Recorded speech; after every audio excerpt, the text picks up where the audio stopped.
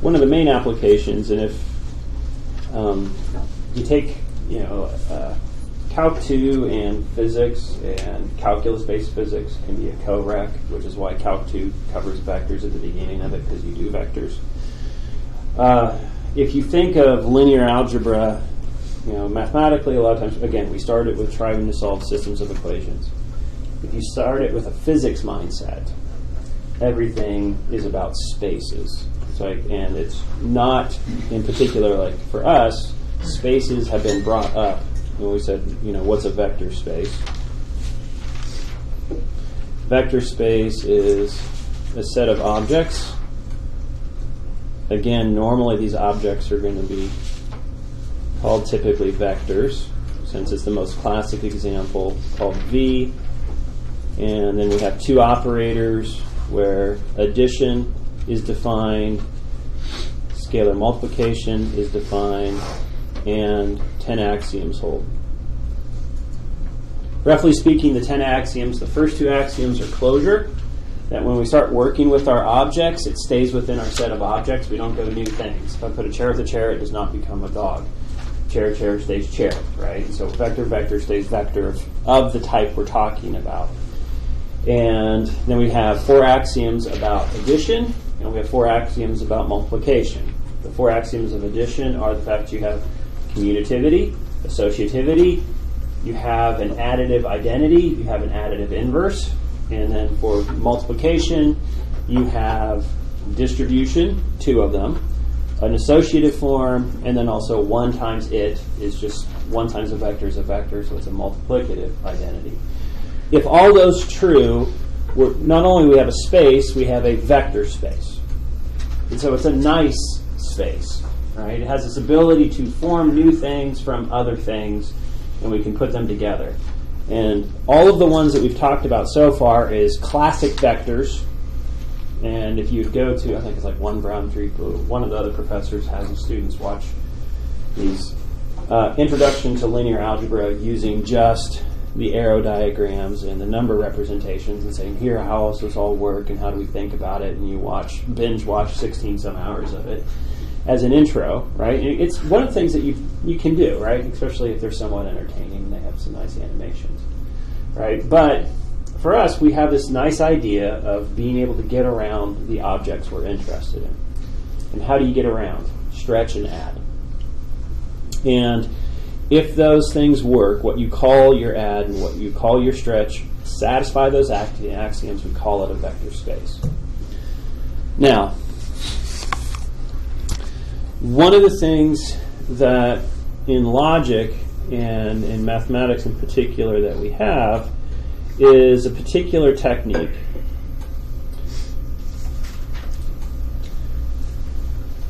called induction. Induction usually has some 2 names, like strong induction, weak induction. It's also, not only is this called induction, it's sometimes called recursion.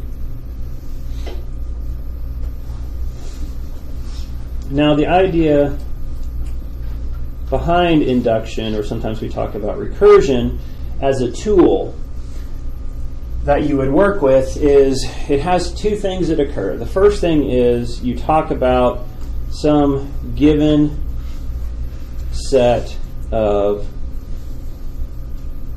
starting objects. This is normally called the basis.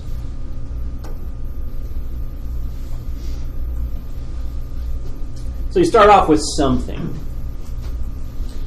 And then what we do, so this is kind of like the kickoff part. What makes this recursive or what makes this inductive is that we have what's called the inductive step, the recursive step. And what this says is that I can make new things from my old things following some sort of rule of making this happen. All right, here would be a physical example. How does weather models do what they do? You simply say things like, what's the temperature tomorrow? What's the temperature after that? What's the temperature after that? How does this work? Well, what they do is they have a time-based system.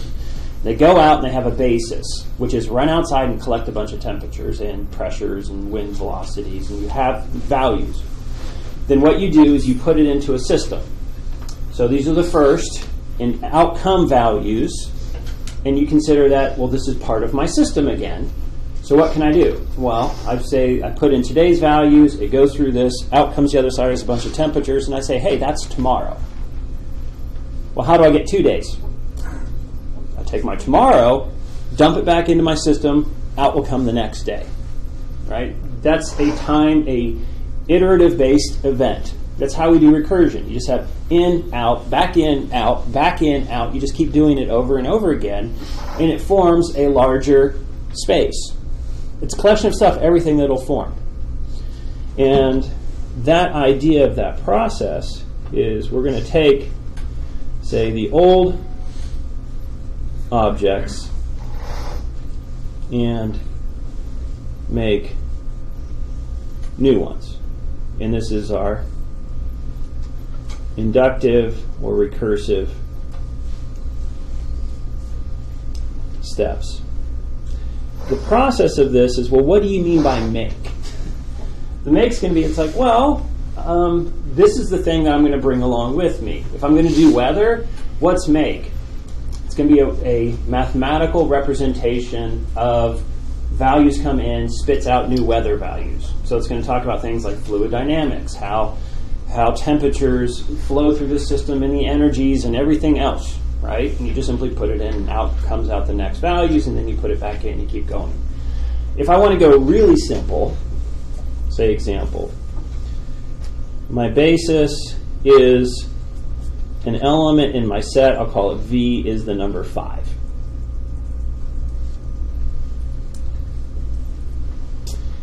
And now my inductive step will be if an element is in my space, say element 1, and maybe you had another element, call it element 2, is in your space. Maybe I should use S for space instead of B. Then I'll do element 1 plus element 2 is allowed, and maybe element 1 minus element 2 is allowed. So what do I do? Hey, if you have elements, how do I get new ones? Add or subtract it. What would this make? What's one element we have? It's a start, and so then now we think about feeding. What can I put into it? 5. So what can I do? I can make 5 plus 5. What else could I do? 5 minus 5. And these are going to be still part of my set. So if I put 5 in and another 5 in, I'll plug them back in because 5 are in my set. And so if I would do this process, I would start off with 5, but then what would come out? Well, I'd get, if I did 5 plus 5, all of a sudden I would have 10. If I did 5 minus 5, I would now have 0, but I still had what? So what's my new set?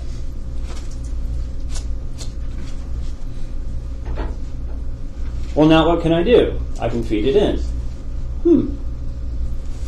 What would this form? What could I do? I could do 10 plus 10. I could do 10 plus 5. I could do 10 plus 0. Who cares? What's 10 plus 10? 20. So if we would do this again, I could have 20. I could have, what's 10 plus 5? 15. I would still have 10. I would still have 5. I would still have 0. What is 0 minus 5? Negative 5. So that would have to be in my set. What's 0 minus 10? Negative 10. Anybody catch the pattern? If I would continue, what's S going to be?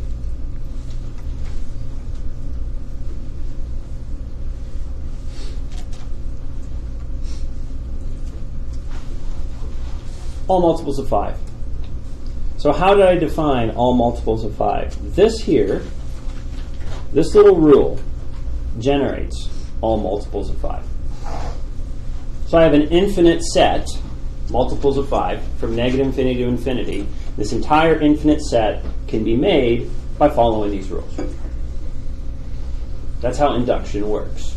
Right? Start with something, Give me some sort of rule to make new things, and those new things are part of your set. Just keep on going and figure out, inductively define your set.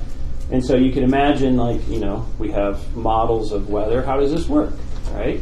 Why do we say things like 50% chance? Well, one of the things that you have to do on this is you go out and you take temperatures, and you assume they're all wrong. And then you take modifications of those temperatures. Well, it could be these modifications, or they could be these modifications. So you move them to nearest values. And then you run all of those as inputs through, and then you look at all possible outputs. And if you notice that, well, 50% of the time it rains. So what should I say for tomorrow? It's probably 50% chance of rain.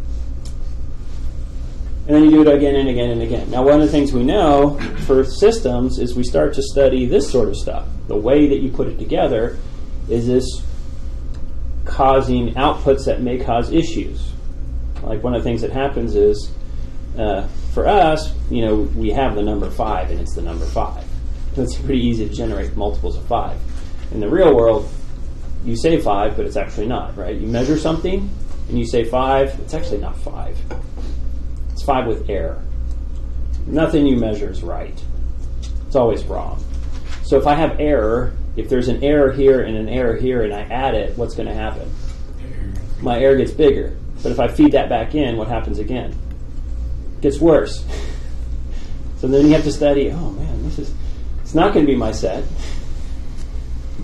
How does this work? And so when we do processes of this nature, we have to worry about it. So this is a tool that's used in math. So now we're going to go back to sets. And we're going to understand this. We have this tool that's available to us. That's something that we can make things out. And maybe we can do another example of this tool.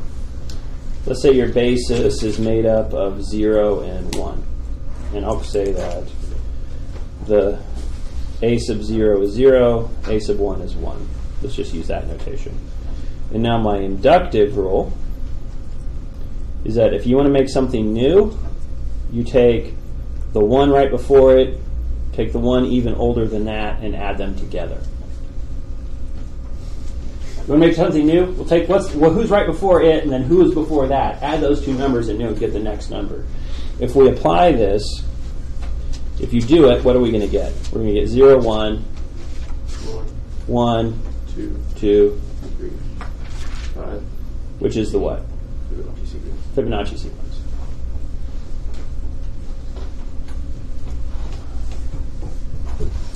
What's nice about recursion is it allows you to construct things. If the big part of recursion always is the rule of construction. In other words, you look at the system and you think about, I think this world is built up of old stuff somehow come together to make new for the thing that you're analyzing. And you would assume that maybe is true for weather.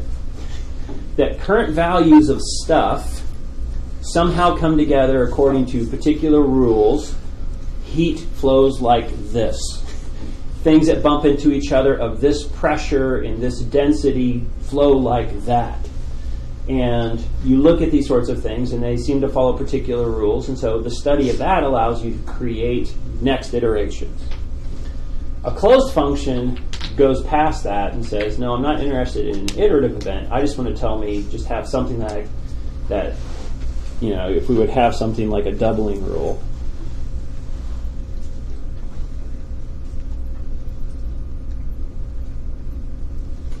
If I would have my basis and start off with the very first object you have is the number 1, and then my inductive rule is just simply, hey, you want to get new values, just take your old value and multiply it by 2.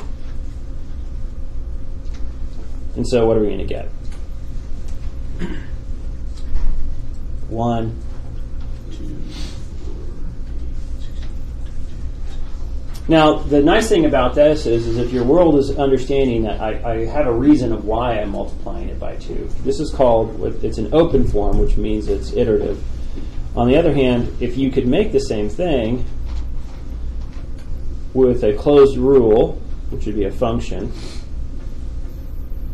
which is simply that what is this? The sequence is 2 to the power of n minus 1.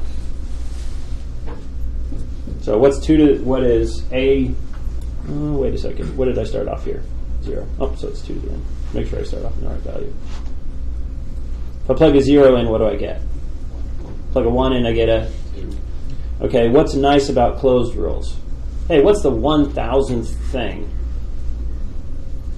Well, if the 0 is this here, right, 0 plug in 0, the 1,000th you would plug in, right? We would go up here and, anybody? That was n equals 0, n equal 1, n equal 2, n equal 3, n equal 4, right? But 0 is the first. So the 5th guy you plug in 4. So the 1,000th guy you would plug in 999. So 2 to the 999 power would give you that. Well, that's nice because closed, you just jump straight to the answer, right? If I had a closed rule for weather, what happens 1,000 days from now? Plug in 999 and that'll be the weather. What is iterative? You got to generate all.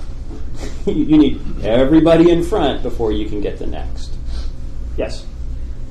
How did you decide on 2 rather than like 3 or 1 or 17? There's multiple ways to get closed rules. 1, guess. And you guess and check. And so how do you guess and check? If you guess 2 to the n, what's a sub n? That's 2 to the n. What's a sub n minus 1? That's 2 to the n minus 1. So what's 2 times 2 to the n minus 1? Is that 2 to the n? Yes, it worked. Guess and check. Another one is an iterative process of studying sequences and series enough to start to see the patterns, which is called forward iteration or backwards iteration. But what about, how did you decide the 2 originally? Like for oh, you just make it up. This was just a problem I made up. If I wanted a tripling problem, or if I wanted Fibonacci numbers, like a closed formula for the Fibonacci numbers, that would be,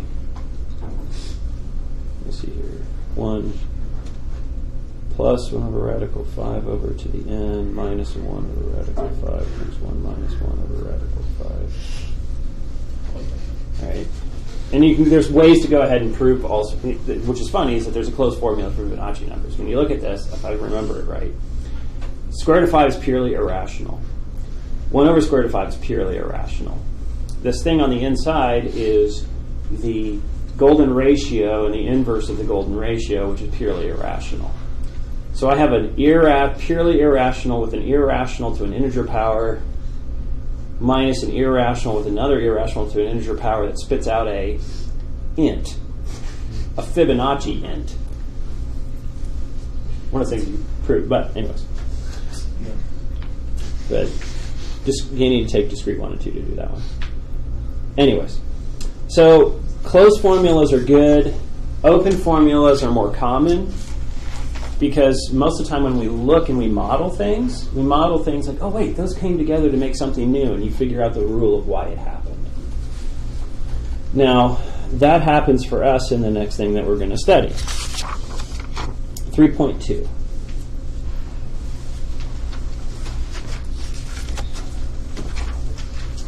So you have a space. It's a vector space. So a collection of stuff. So we have all the possible stuff that would ever exist here. But vector spaces have with it, not only do you have V, you also have to define that I understand what addition is, I understand what scalar multiplication is. Vector spaces have their operators that come along. If I say you have a vector space, that means that you know the axioms work. It's like, I don't have to prove it. You told me, or like, I've already proved it. So in the back of my mind, closure's here, everything's fine. Right? So something like that happens. One of the questions that you could have is, for this larger space, is there something in it? So for example, this room is 3-dimensional. But this projector screen is 2. Right? So I can have spaces in spaces. You can look at a book, right? It's 3-dimensional, but every page is 2. So I have all of these different 2-dimensional things that are embedded within this. We also have 1-dimensional things. There's a line, so there's a string at the bottom of this projector screen. That's a 1-dimensional object that's embedded within 3 space. Now, one of the things that we would have is, sure, this is a thing that's inside this larger one. Is this one here in such a way that if I was given stuff in it and I followed the rules, that I would combine these guys, it would always stay in this space S. So, like for example, on this flat board, if I have objects on this screen, I would have a vector on this screen, like what we're looking at. I have a vector on the screen, and I have a vector on the screen, which is embedded in three-dimensional space, right? But if I keep taking these things and shrinking them and adding them, does it stay on the board? Have you ever seen me draw anything that came out into the room? No. Everything I drew on the board stayed on the board. So it's closed. One of the else things happens is like, well, it's within here, so those still hold. All those axioms of, is it still commutative? Of course. It's still using the same rules. It's still commutative, it's still associative, it still has it. Well, there's actually one thing that we may have to worry about a little bit. But it looks like this space is probably also a vector space that's in a vector space. It's kind of like having people seen Russian dolls that nest a doll in a doll in a doll, right? Are they all still the same? Well, it's like, do they all still satisfy the same rules? And so what we're going to be looking for is this thing, which is obviously a subset. It's a subset, right? I'm taking some of the stuff from the bigger stuff. But is it a special one? So I'm going to look for a very special subset. I want to take anything so that this all works, and anything that would satisfy the following definition. S, a non-empty subset of V, such that I'm just going to take just like random stuff. I'm going to take something special here, such that the following is true. 1,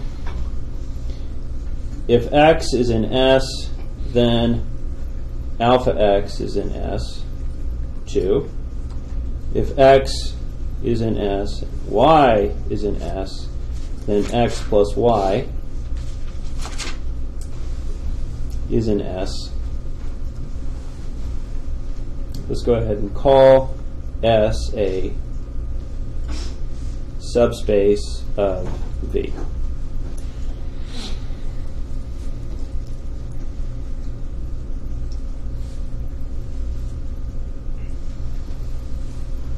So I want to take something such that if everybody within the special thing that I'm collecting combined stays within what I'm collecting, then that will be a subspace.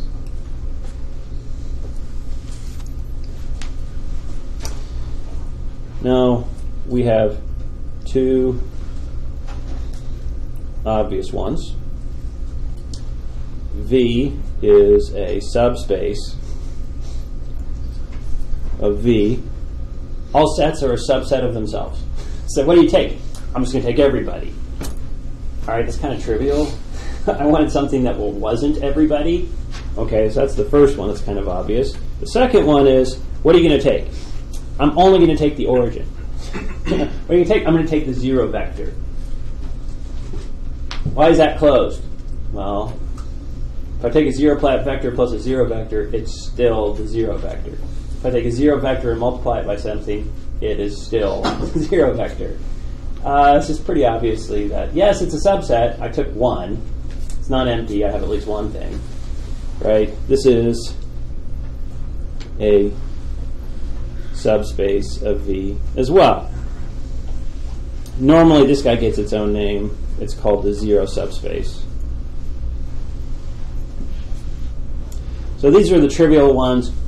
We're not going to be looking for them. I want more than this. What I want, everybody else is going to be a proper subspace.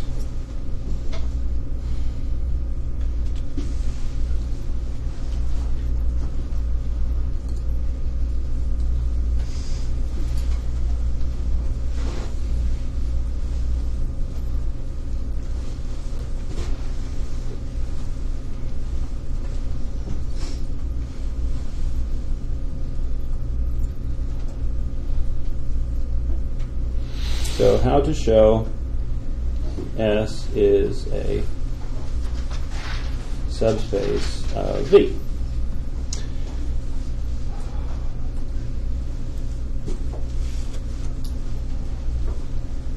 Along with any vector space comes its operators. Since the operators already satisfy those 8 axioms, the ones that make it different is the closure property, right?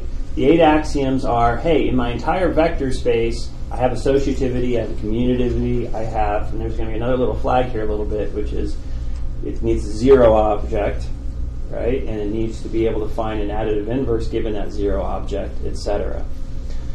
So if I'm going to show that this is a subspace, we're just going to use the fact S is also a vector space. Because if you could show it to be closed and all those other axioms hold, it's going to be a vector space.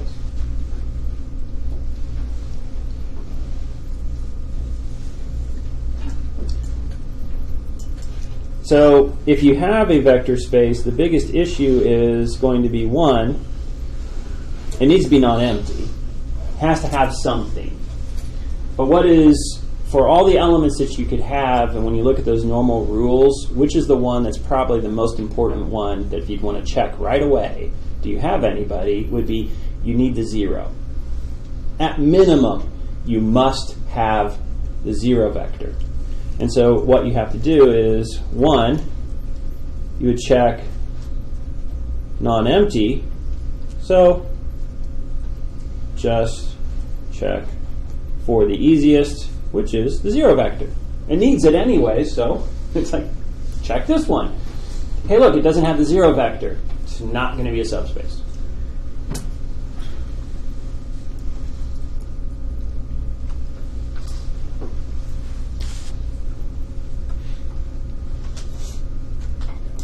The second thing that you would look for is check in the last thing, which is check the 2 closure properties.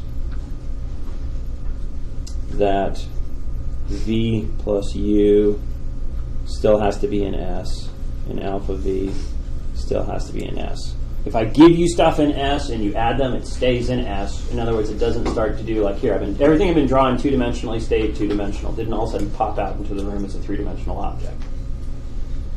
Now think about, instead of having a flat plane, what would happen if you had a curved plane? You would start to come out, right? If I would have these 2 vectors, like if this thing was bent, if you had had a plane that had a bend to it, and you would take, say, this vector and put them together, right, the plane bends away. Those vectors are within the space itself, but when I have some sort of effect to it, it's possible that this thing just simply goes out of where it's supposed to be. And the answer is no, that can't be. Closure properties won't hold.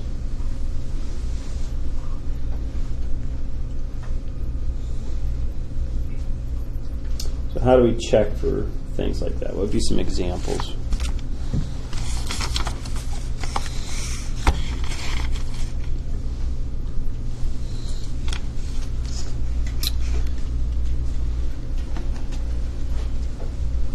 Let's say vector space that I'm talking about is the 2x2 matrices. So any 2x2 matrix would look like what? It would be, say, A, B, C, D, right? For any real numbers, right? So that's my entire space. Now I'm going to say that S is going to be made up of this number and this number are going to be the same, but this number and this number are negatives of each other. So give me an example of something.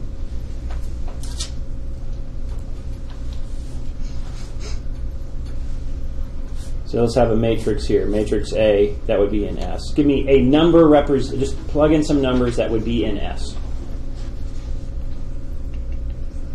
5. So I heard a 5. So 5, 2. 2, 2. 2, Negative 5. -5. This is obviously in S. Give me an example of not in S.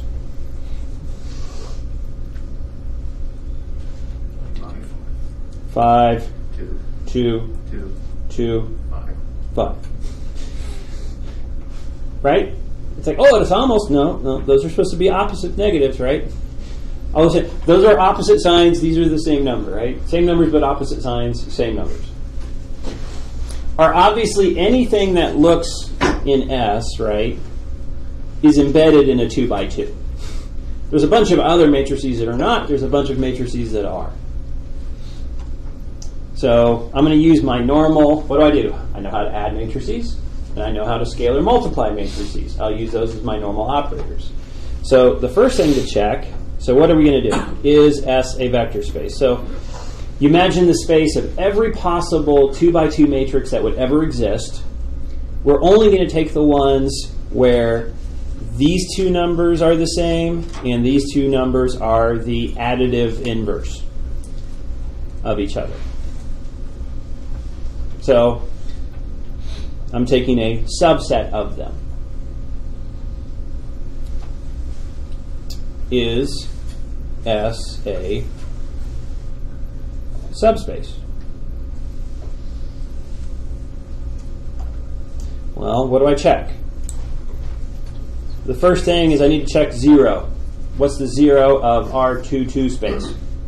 What's the 0 of 2 by 2 matrices? 0. So is the big O 0, 0, 0, 0 in S? Are these numbers the same? Yes. Are these numbers additive inverses? Yes. So, yes. It at least has a 0 object.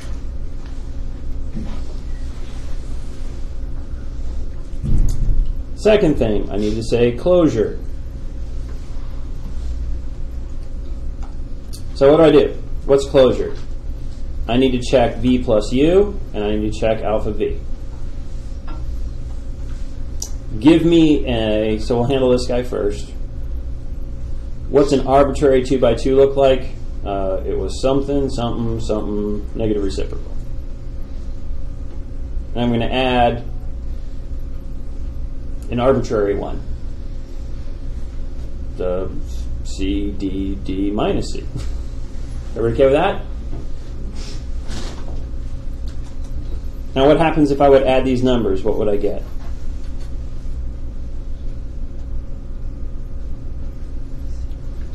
B plus C.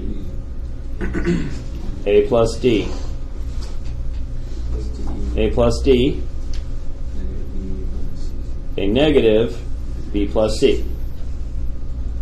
Are those the same number? Are those additive inverses? Is that in S? Yes. This is in S.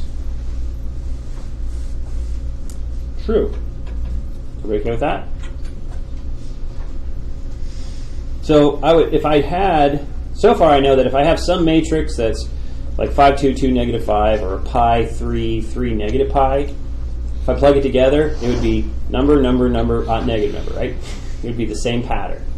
It stays within my space. Now I have to check what? What would alpha V look like? Well, that would look like what? Alpha times, give me an arbitrary matrix, B, A minus B. What would that look like? Alpha B, alpha A minus alpha B. Are those the same number? Are those additive inverses? Yes. This is also true. So what have I just shown? The collection of matrices where we have the prime diagonal and the secondary diagonal. The secondary diagonal is the same.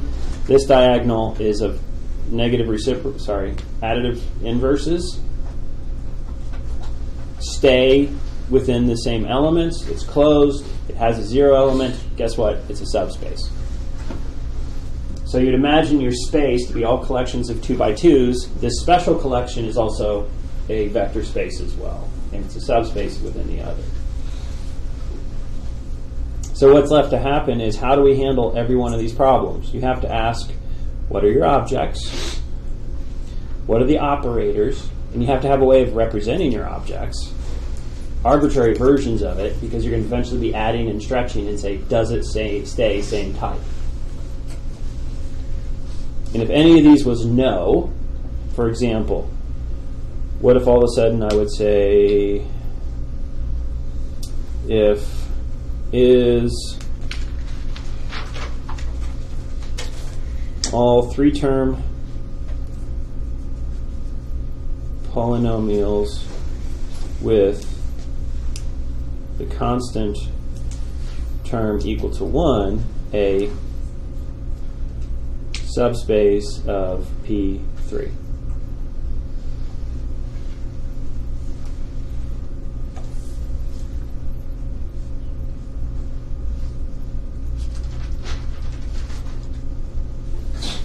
First off, what is anything in P3? What does P3 represent? It represents 3-term polynomials. Give me an arbitrary 3-term polynomial without numbers. Say a plus bx plus cx squared, or if we wanted to, we could have written cx squared plus bx plus a, depending if you want to go up or down. This will be important. You have to be careful on some problems. They'll go to the answer in the back of the book and they write upwards, and sometimes they write downwards, and they're only writing the coefficients, so you have to be careful. Which way did you? Because order matters to me. So if you're not giving me the x's, which way did you go? So be careful sometimes. And it's sometimes, even in the same section, whoever he had solved the solutions on the back flipped it. Oh.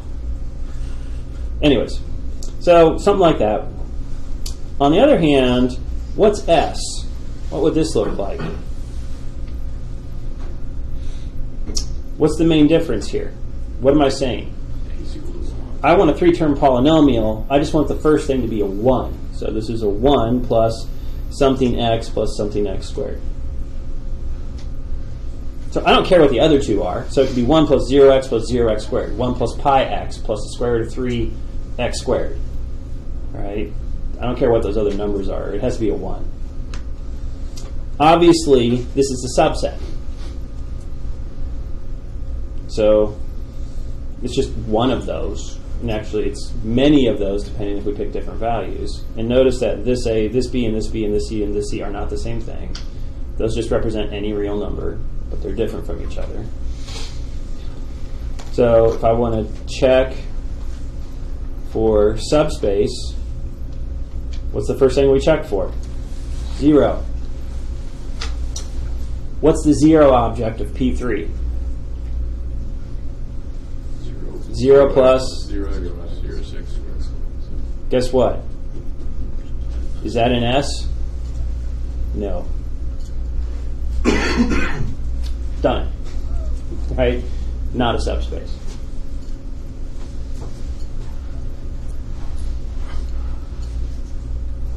I don't even need to check the other ones. I could easily check the other ones if I want. What if I tried closure? Just to do it. Let's say you wanted to go further. What would one polynomial plus another polynomial in S look like? What would be an arbitrary first polynomial be? 1 plus something x plus something x squared. What's an arbitrary different one? 1 plus something x plus something x squared. Why am I using different letters? Because they're just arbitrary numbers. They're different. But if I add them, what do I get? 2 plus something x plus. It's still a 3-term polynomial.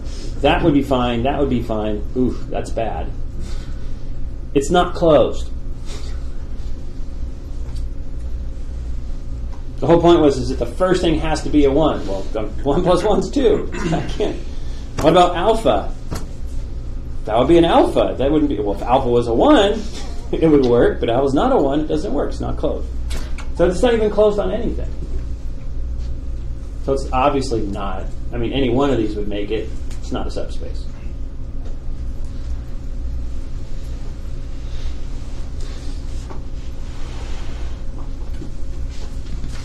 Okay.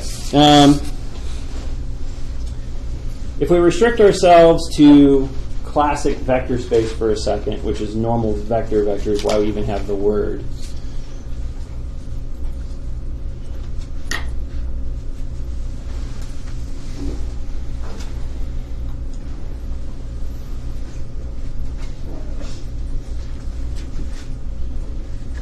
So we'll just take the normal vector space where I have nth dimensional vectors. So V is made up of V1, V2, down to Vn. So I have my normal vector V within nth dimensional space. So let's just consider these vectors for a second. One of the things that can happen, and we're going to think of subspaces within this space. So I'm going to talk about normal physical space that we're used to thinking about, not polynomial space or matrix space or continuous functional space, just normal space for us. 2-dimensional, 3-dimensional, 4-dimensional, 5-dimensional, however high we want to go. Now for that, one of the things we could imagine in our heads, if A is m by n and you multiply it by x, which is obviously n by 1, what's the thing that comes out? What's its size? M by 1. Looking at that for a second, that would mean that over here in nth dimensional space, there's an x that's in here. If I use matrix A to multiply by x, if I do an AX, what type of object comes out? B. But what space is he in? M space.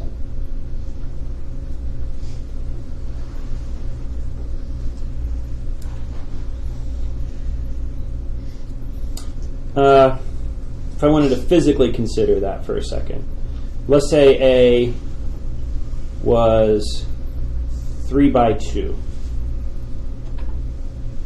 Actually, go the other direction. Let's make it 2 by 3. What's a 2 by 3? What's the 2 represent? Rows. What's the 3 represent? Columns. So say I had 1, 0, -1, 0, 1, 2. Multiply this thing by x, and it spits out a b. What's the dimension of x? This is a 3-dimensional object. It's in R3. It's 3 by 1. What's the dimension of b? 2 by 2. It's a 2-dimensional object. So what does this matrix act like? What this matrix is acting like is I could sit there and say that I have 3-dimensional space. Take any vector I want within 3-dimensional space, call it x. And then if I would take A times x, it's going to spit out some b, which, by the way, is in 2-dimensional space. So this matrix acts like a mover. So I could sit there and say, hey, this room is 3-dimensional. So if I took any vector in this room that I want, like I can, if my feet is the origin, there's an arrow from my foot to the door that you leave. If I multiply it by this matrix, it would map it to, say, the board. It would say, hey, look, I'm going to take that, and it moves to this matrix, this vector on the board. I go, what about, let's say we point that direction. Well, multiply it by A, it'll go to that place on the board. So this matrix acts as a mover. I can take, one way, imagine this entire 3-dimensional room getting squashed by this matrix to go to this board. Is everybody okay with that? Now, one of the things that would sometimes interest us is, so this thing's acting like a mover. And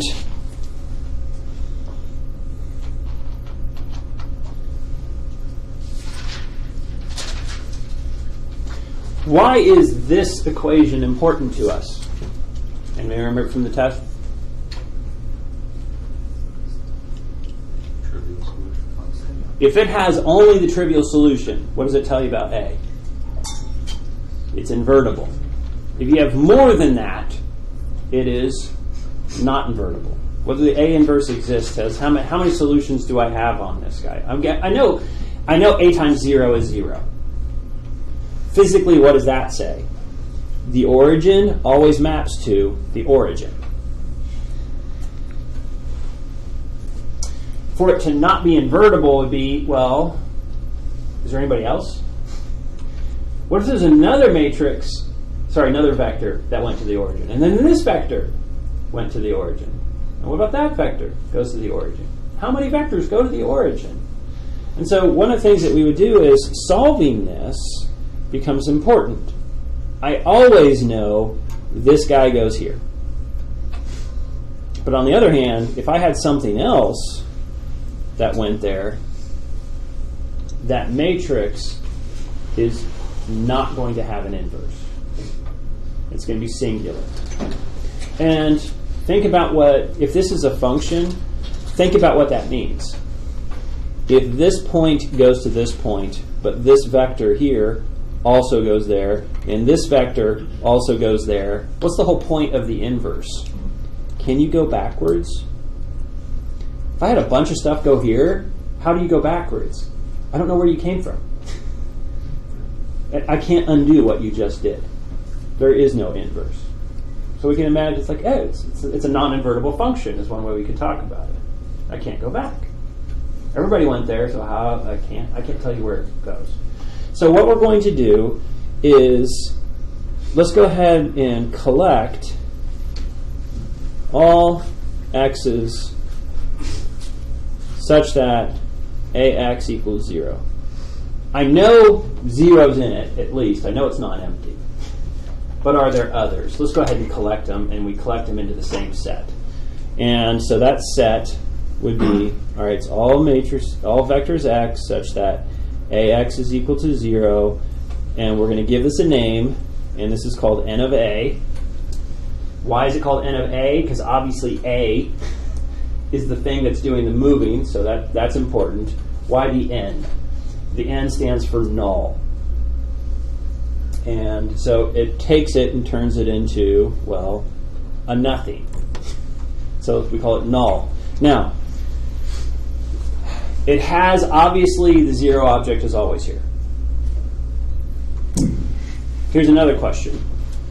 If x went there, which meant that ax was equal to 0. If y went there, that means it would be in this set. What about x plus y? Where would he have to go? Well, is matrix multiplication distributed? Yes. So that is ax plus ay. But that's just 0 plus 0, which is 0. It's closed. So if this guy went to 0 and this guy went to 0 and I added those two, that would also go to 0. Well, what about, if x goes to 0, what about alpha x? Matrix, scalar, matrix, right, in terms of operators. What can that scalar do? Go ahead and lift out. But what's that? In other words, if this guy mapped to 0, if I stretch him, he still maps to 0. So what does that tell you about this set? It's a subspace. And if it's a subspace, we're going to call it the null space. The null space is a sub. We give it. Why is it null? Because it's everybody that goes to 0 by A. Why is it space? because it's a subspace. So we'll call it null space. So what we found is if you're in here and you're in nth dimensional space and you multiply things by A, and over here it goes to whatever m dimensional space it is. Over here is a subspace, which is n of A.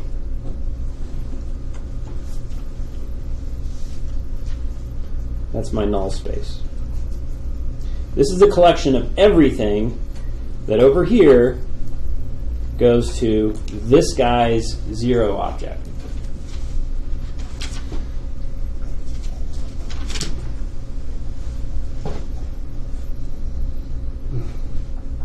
So now for questions of inverse really comes down to this. If that has more than 0 in it, then A can't be undone. It's non-invertible. If it only has the 0 object, then A is invertible. So that's one thing that would be interesting to us.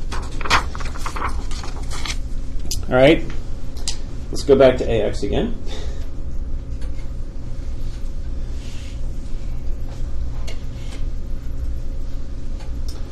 A can be considered this. That's A1, A2, up to AN, times x1, x2, down to xn. So really, AX was thought of as, well, this is x1 times A1 plus x2 times A2 plus everything up to xn times AN. And so a matrix times a vector acts as the columns of A being scalar multiplied and added. If I look at this for a second over here, what do I notice that every single one of those things deal with? The two operators of vector spaces. Because of what is it? Scalar multiply, add. That's all we're doing. So that would look at this and say, well, this normal matrix times a vector is this idea of a linear combination.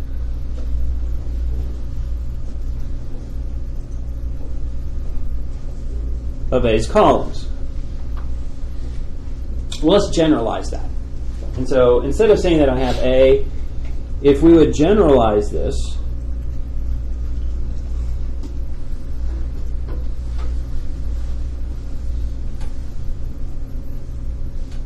and just simply say, well, what if I had something times a vector, and then something times some other vector, and then something times some other vector.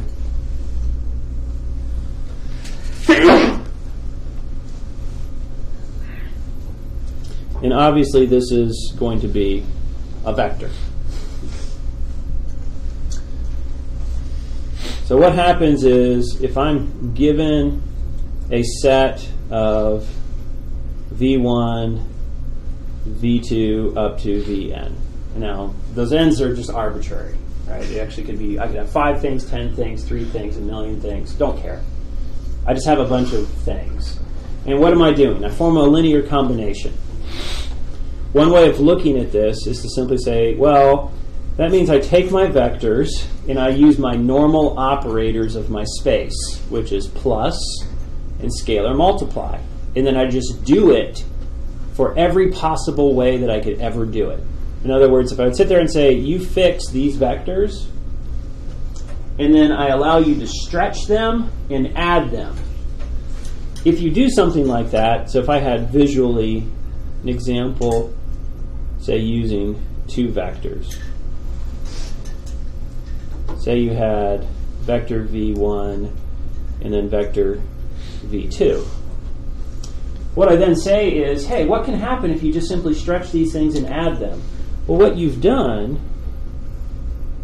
is you form this grid world.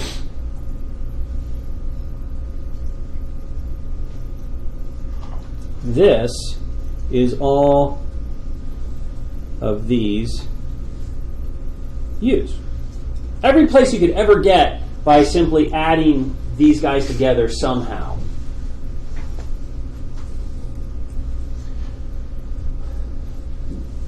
And what we'll do is go ahead and collect them all.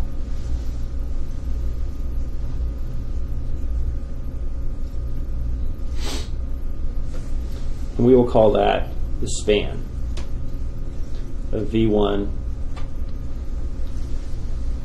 V2, Vn. So imagine these are like the building blocks of a bridge. You have this shape and these directions. And I simply say, oh, you can take any lengths in those directions and add them all together. It would create this entire lattice pattern. It's like, where can you all go? Collect all of that together, and that's called the span. And physically, when you look at it, it's like, yeah, it kind of looks like a span. Where do I all go? Now, spans are going to be vector spaces as well, and so it's a subspace. And it itself is going to be a vector space, and it'll be a subspace of where you took it. Why? Is the zero object here? Yeah, what would I plug into for every one of the stretchings? 0. So the zero object's here. Well, why is it closed? I'm only using plus and times, so it's obviously plus and times. I'm using this to work, so the closure is going to work. And so this will be a subspace.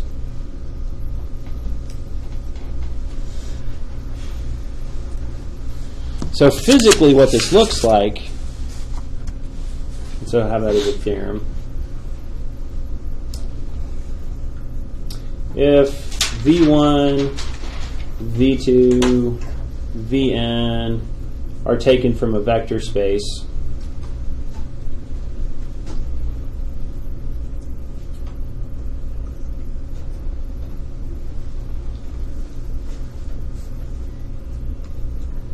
the span of these guys, which is where can you all go by adding and stretching these guys, is a subspace of that vector space. So now we have this sort of issue. That's U. In here you collect, say, there's V1, there's V2, dot, dot, dot, there's Vn. And this entire thing being the span of V1, V2, up to Vn is going to be a subspace within it.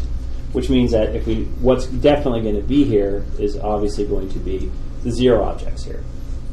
It's one of those things in it. Where can you all go?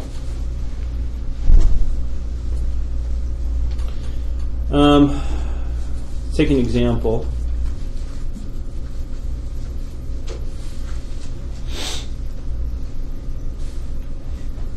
If I was in 3 space, like this, and I took this vector, which would be 0, 2, 0, and I took, say, this vector, which would be, sorry, transpose, should have wrote it vertical, would be 0, 1, 1, transpose it, since I should have wrote it vertical. Any linear combination of these guys would look like what?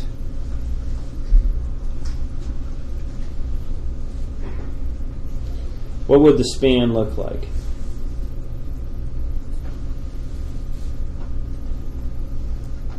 What do? I stretch the first guy, and then I stretch the second guy. What does that look like?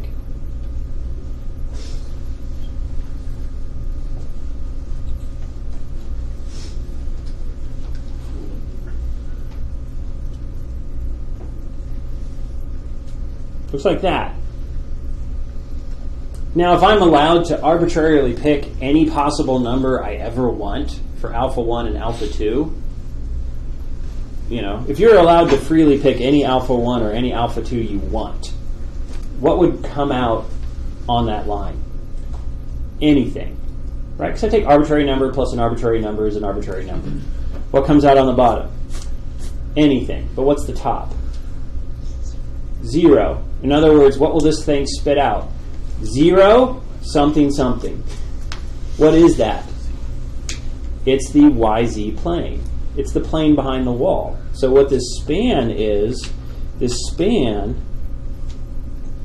is the YZ plane is equal to the span. Because there's no x value. It's just any y, any z, but x is always 0. That's the YZ plane.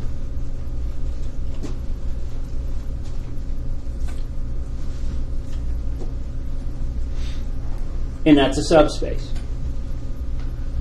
Actually, if you look at this, any plane in three-dimensional space that crosses through the origin is going to be a subspace.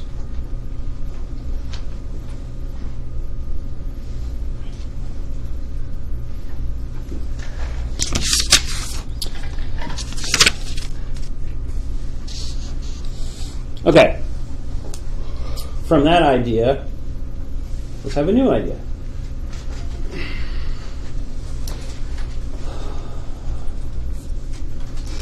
So I sit there and I look at this problem and I notice that if I'm in my space, if I take some vectors and I put them together, I'm going to get a span. Let's go back to the basis concept. The basis concept way back here at the beginning in terms of induction. What's the whole point that was of induction? You would start off with some sort of starting objects. Then you would have a rule to make new objects. So what's a span? It's this. We start off with the set, which is our starting elements. What's our rule for generating new things? Scalar multiplication, addition. It's the normal stuff you do. So what's the span? What is made? So if I would look at this problem here, this set, what is your starting set? The number 5. What was your rule? Addition. So what was the span? That. It's everywhere you could possibly get.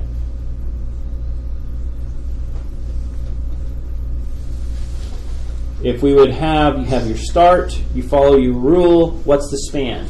Everywhere you go.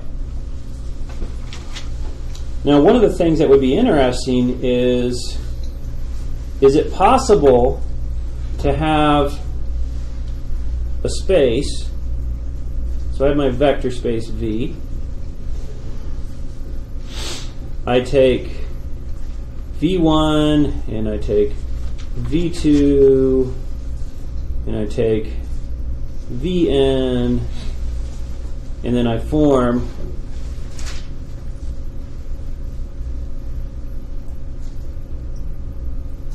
the span of V1. Where all can you go? And then the question would be, is it possible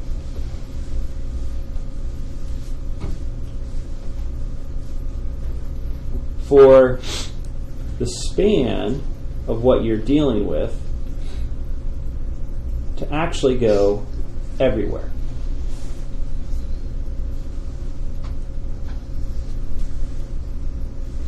Rough concept.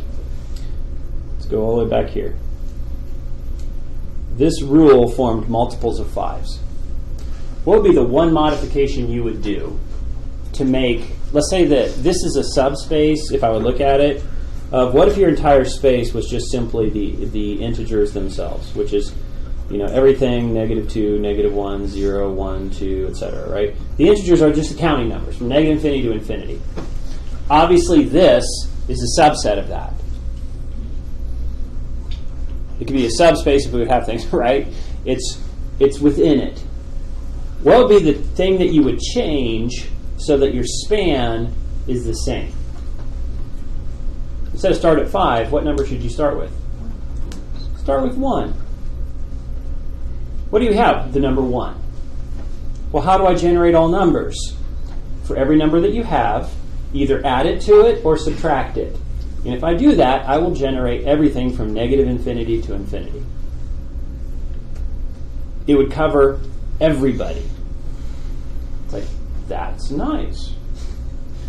Seems to work rather well to make it fit the entire world. So, using that idea, of can the span actually cover everything? If so, if you can find such a thing, if yes, we are going to call the thing that you found, these sets, to be a spanning set of your vector space.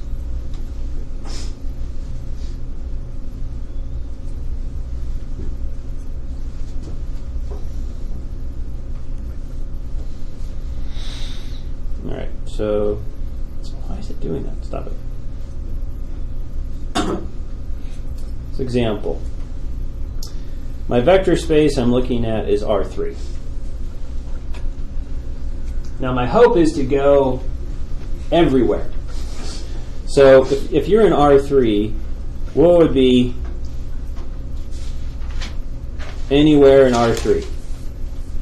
A, B, C. It's like, where can you go? Something, something, something. What are those places? Anything, right? Some A, B, C, I don't know. So for example, does, say, the vector 1, 1, 0 and the vector 0, 1, 0 and the vector 2, negative 1, 0, does this span R3? Well, how do I answer this question? It's like, well, how do you make a span? You take the first and you stretch it. You take the second and you stretch it. You take the third and you stretch it. You add those stretchings and it better go where? Everywhere. So somebody has fixed ABC for you. That's the everywhere, right? So is it possible for you to stretch those three vectors and go everywhere? Well, let's check. What's the left-hand side? If I go ahead and handle all those. This would be what? Alpha 1 plus 2 alpha 3s. What's the next one? Alpha 1 plus alpha 2 minus alpha 3. What's the bottom one? 0. Is this possible? Does this, here comes the question, does this have a solution is really what we're asking. In other words, because somebody told you ABC, you got to figure out the stretchings. Can this be solved? If the answer is no, then no span. If the answer is yes, then we have a span. So the question is really this.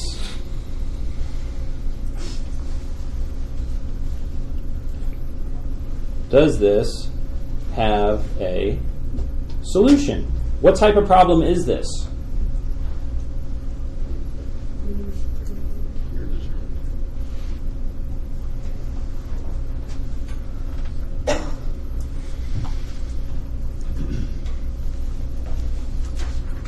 Right? It's a system of equations. Where A, B, and C are numbers, I'm just not going to tell you what it is. Can you solve systems of equations? Yes. How do you solve systems of equations? Augmented matrices, Gaussian elimination, substitution, elimination. We need to be able to solve systems of equations. Guess what? It's a tool. How are we going to do it? I need to solve this. Oh, look, solving this is a system of equations. I know how to solve system of equations. I actually use matrices to do it. But honestly, we look at it. What's the answer? No. Why? If C isn't 0, that has no solution. And so, no. So guess what? It doesn't span. Is everybody okay with that?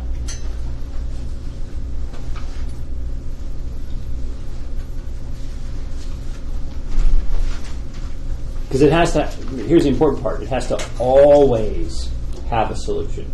For any A, for any B, for any C, it must have a solution. Well, if C is 0, no, that's not if C is 0. For all possible values of C, does this have a solution? No. So it does not span.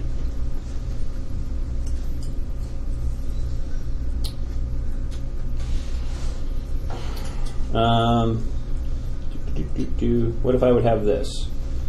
What about, we're still in R3.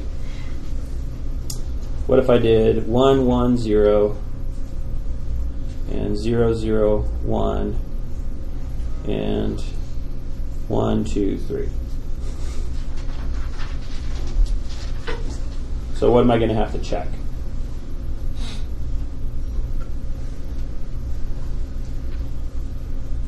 Does alpha 1 times 1, 1, 0 plus alpha 2 times 0, 0, 1 plus alpha 3 times 1, 2, 3 go everywhere? In other words, what does this really become? So does the following system. Alpha 1 plus alpha 3 is supposed to be A. Alpha 1 plus 2 alpha 3 needs to be B. And alpha 2 plus 3 alpha 3s needs to be C.